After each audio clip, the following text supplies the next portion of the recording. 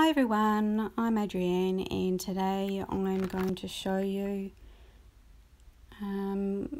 watercolouring with colouring pens, which are a water-based dye ink, and they're from scrapbook.com. I'll put a link in the bottom of the comments to the ones that I'm using.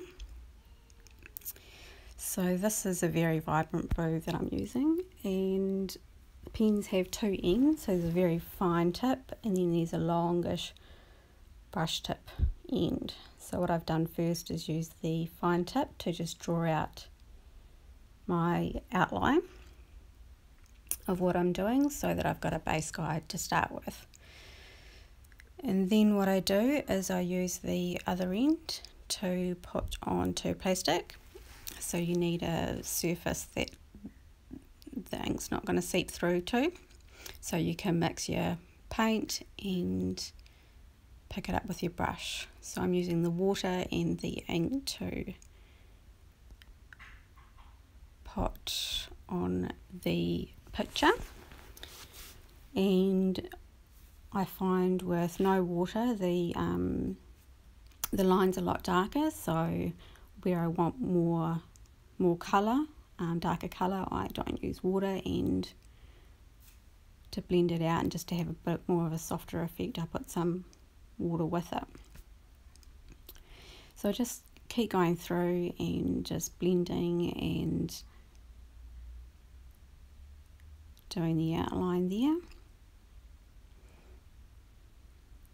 So I'm just softening the hard lines I did with the outline that I drew.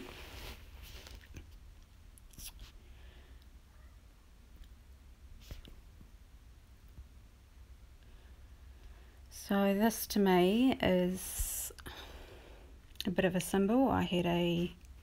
We've had a bit of a rough week, but my husband more so than me, and he spent yesterday doing the eulogy for one of his friends, and I helped him, and I just felt really angry and wanted to do something to help clear my mind, and I find that creating does that for me.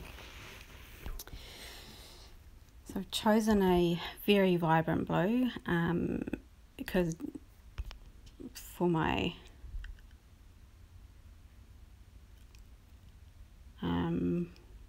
hobby business, I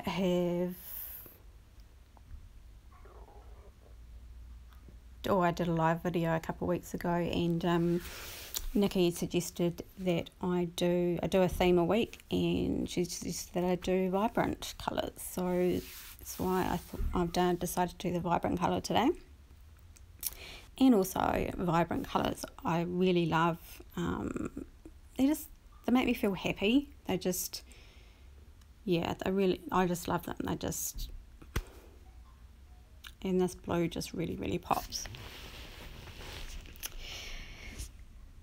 And then I was just thinking about how I was feeling and what I could see and everything that was going on, and I just saw this wolf. It's this being that's, mystical, and it changes and evolves, and it just has no control over what's happening. It just, all of a sudden there's one thing, and the next is something else that he has no control over, and he can't stop. So this is just how I sort of saw the mental illness, depression, was in the form of this wolf. And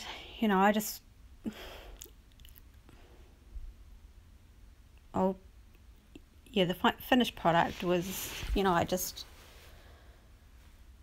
why couldn't you just ask for help?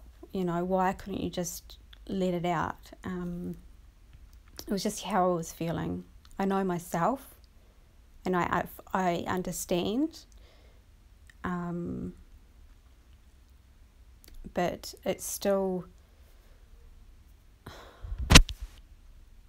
well, I don't actually. I don't know what was going through his head. But yeah, so that's my why I decided to do this. And I just keep going with the brush and blending the outlines and going through.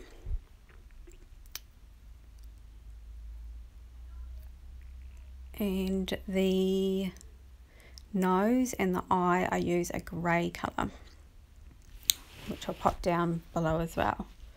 And so what I did with the nose is I used the fine tip of the pen and I coloured that in, and then I used just a little bit of water and just, you know, blended that out. And the eye I didn't blend out so much because I wanted to keep the fine details on that. So now I'm just using the grey to just put out some darkness.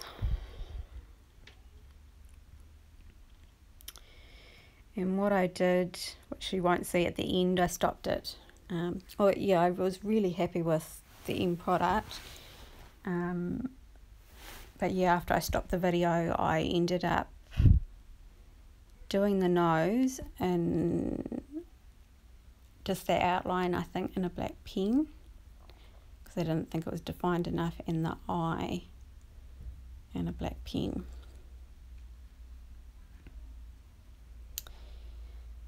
And then what I did, once it was all finished, I actually uploaded it to the computer and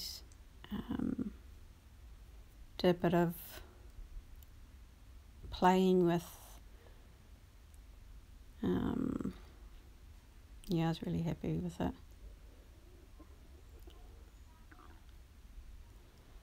Yeah, with some wording and the wolf, and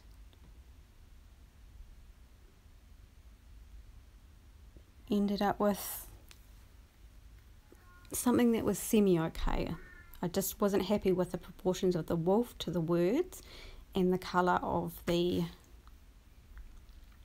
teal foil of the words and the wolf. But what I'll do is I will play around with the proportions, and I will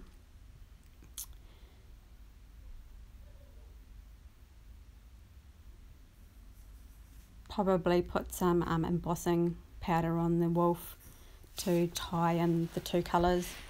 But yeah, overall I was so happy with this wolf, and yeah, definitely recommend this product to use. It's so easy, and the finished photo that's on this video is not the final product, but it just gives you an idea of what you can do combining different techniques, so your watercolouring and your foil. Yeah, so I'm just making it darker.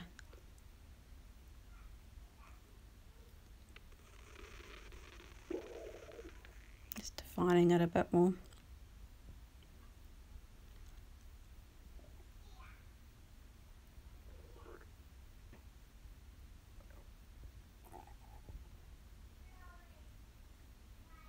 Keep going back. I think, oh, it's not dark enough, it's not vibrant enough.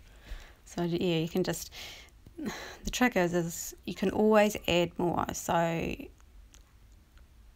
you start light and work your way, you can just keep adding to it.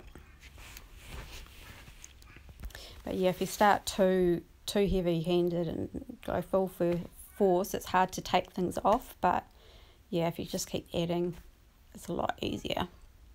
So there's the finished product.